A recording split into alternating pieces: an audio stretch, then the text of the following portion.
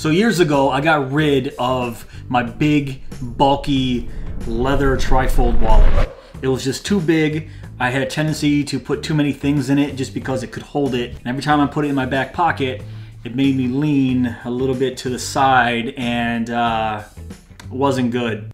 What's up? So that's when I decided to start getting the alternative style wallet. The problem with this style is, at least in my experience, once you press this little button, the cards come out, and these kind of become loose. It's not going to do it now, obviously, because I'm on video. But you can see it's pretty loose in there, and it can fall out pretty easy, which has happened to me in the store before.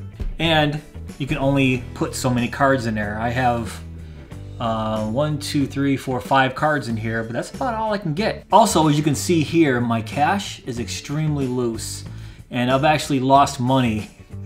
10 bucks not long ago just fell right out, gone. So looking online and checking out some reviews, I came across the Ridge. A lot of people were saying it's the best wallet out right now. Is it? Well, I've had this for about a month now. I put it back in the box just for effect. When you open it, this is what it looks like. It comes with a little credit card, the wallet itself, and a little screwdriver. So let's take this out, and I'm going to show you what this is all about. So my initial reaction to the Ridge was wow. Just how well it's made. This is actually the aluminum gunmetal. I went with the aluminum just because I wasn't really sure what to expect. This was already $72 just for the aluminum. They do make a titanium version at $105 and a carbon fiber at $115. I didn't want to spend that much money, and the aluminum is just fine for me. Like I said, you can just, it's made of anodized aluminum, and there's 14 stainless screws holding this thing in. See the back. Very, very nice, very, very high quality, and that's why they included this guy, because if they get loose, all you gotta do is just tighten them up. So it's really cool they included this little screwdriver. It says the Ridge right on it. That's awesome. They included this little credit card. It's not a real credit card, but it's credit card size, and it has little instructions on the back. So it kind of tells you how to insert a card, to access a card, and to access one of the middle cards.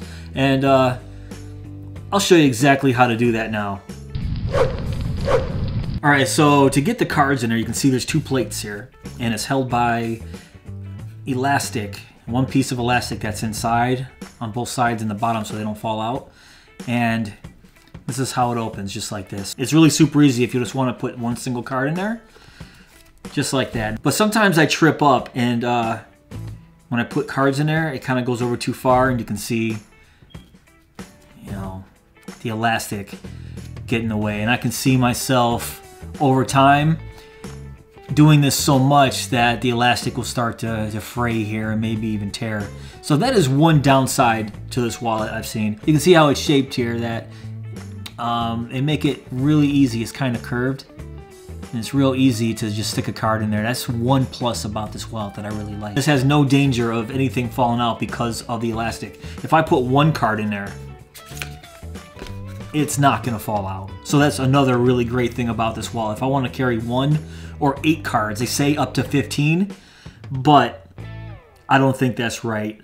Comfortably, you can put about 8 cards. I carry about 5, and there's a lot of room left. So let's do that now. Let's put in 5 cards. 5 cards very easily, and it's very, very thin still. Like I said in the beginning of the video, it's one of the reasons why I got rid of that bulky wallet, the bulky leather trifold wallet that everyone seems to still carry around. It's just so thin and light. Sometimes over the last month when I've been carrying this in my pocket, I kind of forgot I was carrying it, because it's no bigger than an actual credit card itself. Look at it. Also, I had the problem with the really crappy loose money clips, and this one I can't see stretching out at all. I mean, it's almost, it's hard to even press in there. But look at that, it's not going anywhere. They also make one that has a strap I wasn't really sure about that one either because I never had an elastic strap to hold in my money that kind of went right around this. So I just went with the traditional money clip, and I'm pretty happy with that. So the Ridge does have the RFID blocking, which is kind of a standard these days. It's hard to find a modern wallet without that feature. So nobody can just come scan your cards through your wallet and steal your information. So let's see how we get the cards out. And this is my biggest negative with this Ridge wallet, is you have to press this little piece up here. So what I would do is I would hold the side and press up. So getting this card out is super easy, but getting one out in the middle is where the problems start. They say what you have to do is you have to put them out halfway and then squeeze the bottom, and then you can access it, which will work, but it's just a clunky way to do it. So I would suggest putting your most used, maybe 1 or 2 cards right here, and then the other one right here, just because. So you can just press the little tab here, stick them on a little bit, fan them open, and then either take this one or this one. So am I regretting my purchase of $72, which is pretty pricey for a wallet, considering you can still go out and buy the traditional trifold wallet at Walmart for like $5. Am I regretting it?